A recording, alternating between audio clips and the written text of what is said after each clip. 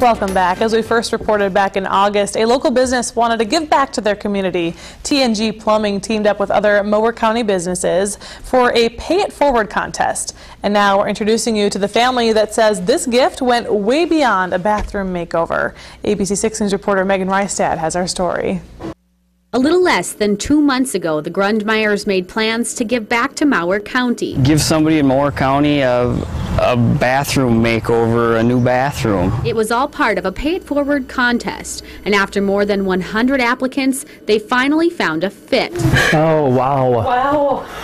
This is great. The emotion just from Jason and Shannon and seeing it is overwhelming. Jason and Shannon Furch. Jason's story and his determination and his drive and his hard work ethics always kind of pulled at us. 19 years ago, Jason's life was changed. In a fall from a billboard about 40 feet in 1995, landed on my back. It was a complete fracture of the T12 spine. And now he's getting back some of the convenience that was lost. It's not going to be a struggle every morning trying to fit into a small bathroom and have to make 3 to 4 different transfers just to get in the shower. But this project went beyond a bathroom. When the electrician was working in the basement, and there's a junction box that comes downstairs from the bathroom outlets and stuff, and there was actually bubbling in the wires in the junction box, which is basically a fire waiting to happen. A risk that became reality when the Grundmeiers' home was destroyed by a fire in 2010. And there was a hallway